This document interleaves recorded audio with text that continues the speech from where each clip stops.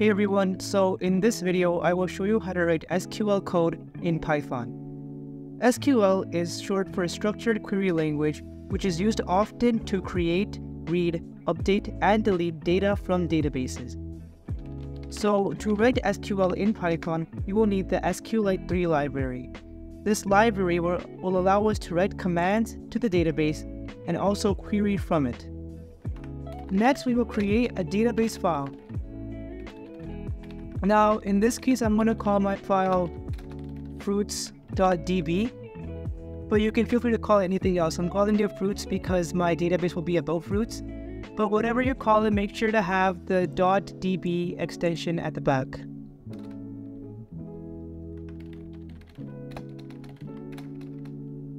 Now, for this to work, we're going to have to create two variables.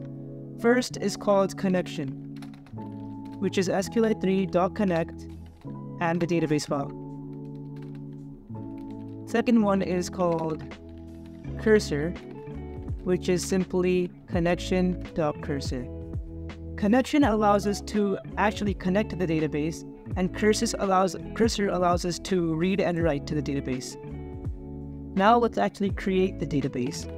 So we'll do def create database. Now first we have to global in our two variables, which are connection and cursor. Now what we do is we do cursor.execute, and 3 quotation marks. The other 3 will be added in for us, and a semicolon at the end over here. Now anything we write inside these quotation marks is SQL code. But first I want to create table, and then the name of my table, which is fruits. Inside here, I will do an ID, which will be an integer primary key, and also a name, which is lowercase, and text.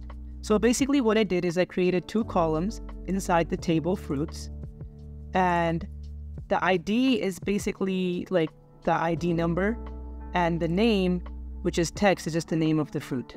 Outside of this, we have to do connection.commit, which actually updates these changes in our database file.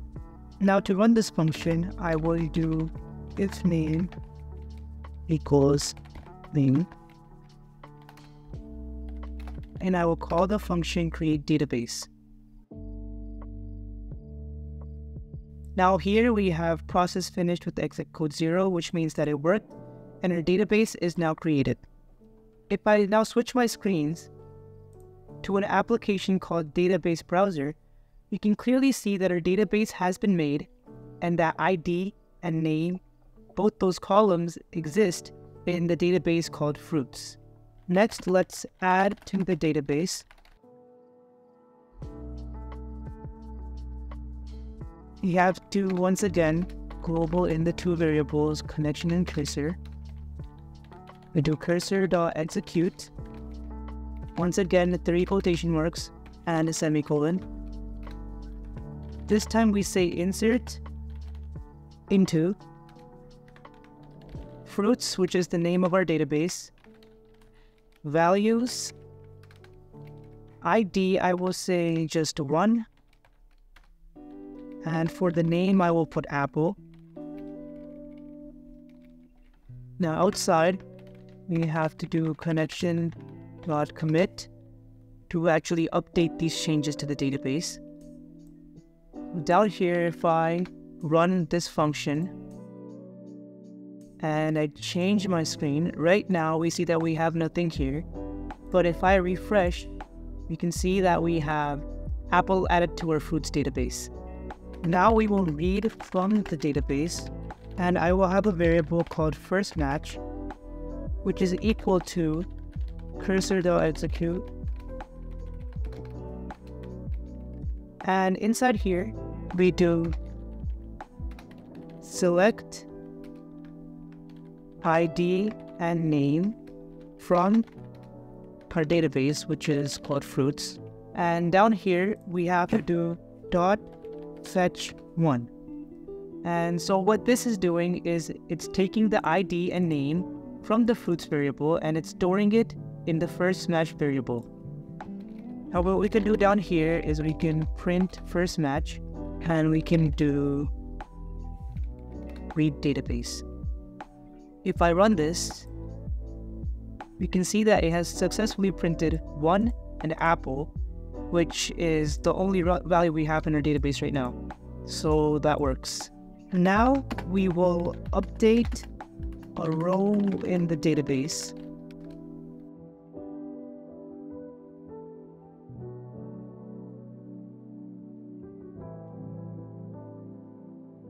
Here we'll again do cursor.execute.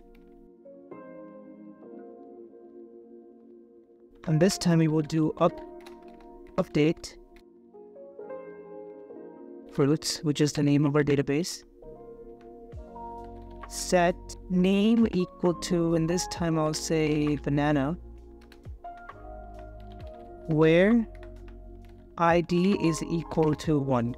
And I'm sorry, this name should also have quotations. And down here again we do connection dot commit. And so what this does is it looks at our database fruits and it sets the name to banana wherever ID is 1. And so currently at ID 1 we have apple and it will change that to banana. So down here, if I run update row and I change my screens, when I refresh this, this should be changed to banana, as we can see over here. This is not fitting in the small box, but we can see it over here that ID1 has been changed to banana. Lastly, you will now delete a row from the database. We'll create a function called delete row. Global input variables. Here we once again do cursor.execute and we say delete from fruits where ID is equal to 1.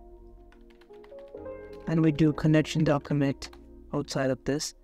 And so what this does is it deletes the row where ID is equal to 1. And right now at ID 1 we have banana, so it will delete that row.